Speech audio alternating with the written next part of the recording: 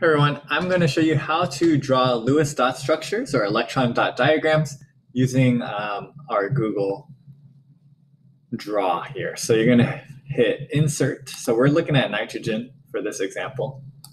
Insert, Drawing, New.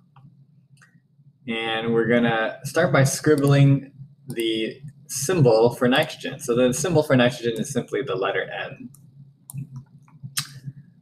Next, I want to figure out how many valence electrons nitrogen has. So if I look at the periodic table, nitrogen is in group 15, which tells me it has 5 valence electrons. Remember, the most you can have is 8. So I'm going to hit Insert Shape now. So now I want to draw those electrons, and I'm just going to use this little circle here. So it's way too big, so I'm going to make it smaller.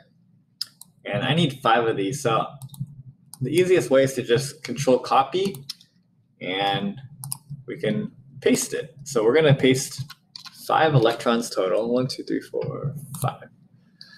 Now we want to place these electrons around our symbol. So when you do that, make sure each side has an electron. There's 4 sides total before you double up. So now that all 4 sides have an electron, I'm going to place 2 on the top here. And this is the correct Lewis dot structure for nitrogen. Okay, and that's how you draw Lewis dot structures using Google Drawing. And you're just going to hit Save and Close. And now we've got a Lewis dot structure of nitrogen. Okay, those 5 dots represent the 5 valence electrons.